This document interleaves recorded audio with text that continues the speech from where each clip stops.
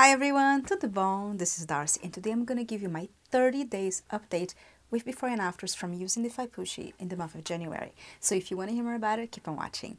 But before we get to this video, don't forget to subscribe to my channel and hit the notification bell. Let's start with the before and after, and I have a lot to talk about with the before and afters. And after before and afters, I'm going to talk about my experience using it, my thoughts about it. To be completely honest, I've used the FEIPUSHI way less than I should have normally because I had COVID, so I stopped using the FEIPUSHI for 10 straight days and I still had results. The most thing I want you guys to pay attention on my after photo is my lid space. I feel like I have more lid space than I had in January, and I feel my lid space in general is getting better because when you lift your muscle, you get more lid space, and I also have been tightening up that skin here. I'll be 45 this year, guys, and I feel like with every year since I had my 40s, I tend to get more droopiness, so whenever I'm not using microcurrent or devices, I have hardly any lid space. I always had hooded eyes, but now that I'm getting older, they're kind of, getting extra hooded from gravity. That's normal. Microcurrent is really helpful if you have hooded eyes or if your eyes are getting droopy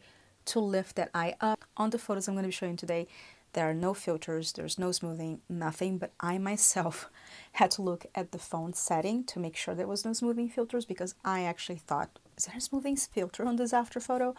But there is not. It's just that my skin got so much better. I think mostly because I was using with the microbiome ampoule, which I talk about it in the other video, and that really helped, I think, to make my skin more even, more smooth, and I think my pores are even smaller. So I want you to keep all this information in mind when you look at the before and afters. On my before photo, I was not using any microcurrent before. I was using other devices that don't use microcurrent, but I do feel like my lid space was getting better in general with the other tools that I was using, but you can see the huge difference by adding microcurrent with the after photo on the actual eyelid space itself, because microcurrent lifts the muscle. And other devices that I was using, they were working on the skin and collagen production, which they did help a lot also with wrinkles and some lifting as well. But besides just the slight difference of lighting, you can totally see the eyelid space and the overall lift of my face, and especially the eyelid space. I want you to take a look, and I put this little white graph there so you can see the size difference from the before to the after. And the only tool I used was the FEIPUSHI, and I'm going to show you another before and after this one that will show you my mid results when I had stopped using FEIPUSHI but I still had my lift, and that's when I started using the microbiome ampoule to complete the rest of 30 days. This before and after happened right after I had COVID, so I had stopped using the FEIPUSHI, but I still had the lift. And then as I started using again, you can see my eye got even more open. And also it's important to notice my hair is down, so it's not up. So I wanted to give you two different photos so you guys can see the lift in different types of environments.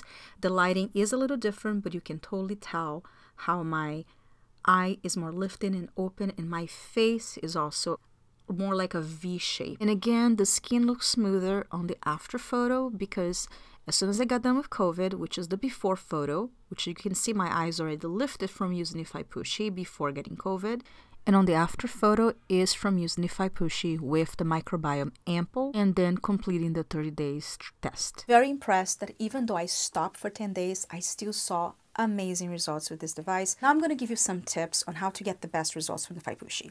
First of all, start slow, guys. I cannot emphasize that enough. This is microcurrent and not EMS. If you don't know the difference, I have a video talking about it. Please watch the video to know the difference. Because when you're using the FEIPUSHI, especially when you first start using, it can give you some twitching because it is such a strong device. That twitching, you do not want that twitching when it's microcurrent. When you feel twitching using microcurrent, you should lower the level, because the type of current that microcurrent has is a gentle current that should never feel pain, that should never feel anything really. You might feel some stuff on your scalp or sometimes on your teeth, but that's about it. Microcurrent should never be feeling like a twitch. When you feel a twitch, is actually bad. So more with microcurrent is not better, but this is a very powerful device if you let it grow with your skin. For example, I started on level 2, and I'm a seasonal microcurrent person that I have been using for many, many years. I started on level 2 on all my face, but I would always lower to level 1 when I was doing my eye area, because whenever I was doing my eye area, if I had on level 2, I would start feeling twitch. Then I would lower to level 1. So basically all the first month I did level 2 on my face, level 1 on my eye area, and I still saw results. The way to know which level you should be using is to start slow. And then if you raise the level and you start getting twitching, lower the level. Always observe how your skin reacts and don't overdo it. I find that every other day has worked really great for me, and I do my full tutorial that I've shared on the previous video, so you can watch the video for the full tutorial. That's the one I do, and I use both FEIPUSHIs to save time, and actually has been working great for me. This goes to 600 microamps, which is literally esthetician level. And most home devices microcurrent only go to 400. So this being 600 is really powerful, but you do not want to start on 600. That is actually really bad. And you don't want to give a muscle fatigue, because if you get muscle fatigue, you start looking tired. So if you start looking tired all of a sudden while you use microcurrent, that means you're using it too high, and is actually not good. It's not going to damage your skin. Microcurrent will never damage your skin, but that's something that you have to keep watching. And that's why when I'm talking on my channel, I'm always talking about your skin needs. You have to pay attention to your skin needs. So maybe somebody else can start on level 4 and feel no twitching. Strong is good if you know how to use it, otherwise you may not be getting the results you want. Microcurrent, less is more. Another tip of the FEIPUSHI is to use, for sure, with a good conductivity gel. And conductivity means that the microcurrent is reaching the most levels of your skin. So if you are doing microcurrent and you're not getting results, that basically means you're not having conductivity. I've been using it with glycerin. I actually don't have it with me right now. I've been using it with pure glycerin, but somebody actually reached out to me that you can add like a pinch of salt to glycerin to actually increase the conductivity.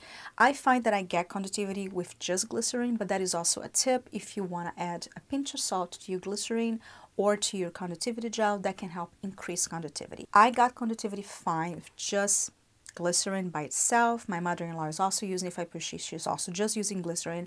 I'm actually really enjoying just using glycerin because glycerin doesn't dry out so quickly, so you can kind of do your whole face without having to reapply, and I like that.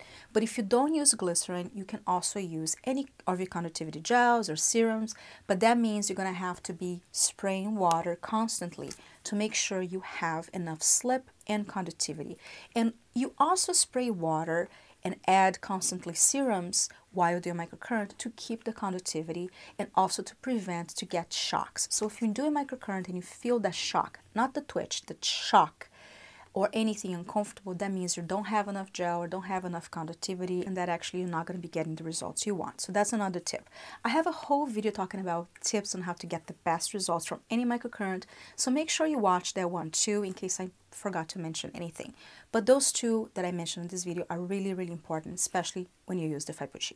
So far, I've been loving the FEIPUSHI so much. I want to keep using it. I'm going to be starting another review with another device soon. Because of that, I'm not going to be using the FEIPUSHI. I may do some lives talking about FEIPUSHI or maybe demonstrations of certain moves, but I'm not going to be using the FEIPUSHI, not confuse the results for the other device. And that's what I usually do on my channel. When I start a device, I like to stop the consistent use of other devices so I can give you the most accurate reviews. But the other device is actually on my teeth, so that would be an interesting device to share with you guys, but I'll talk about it in a future video. I actually have a whole year plan with amazing reviews for you guys this year, so make sure to subscribe and keep an eye on my channel. If you guys have any questions, please make sure to comment below. I love hearing from you guys. Thank you so much for watching. I love you guys so much. I hope you're healthy and safe, and I'll see you next time. Bye!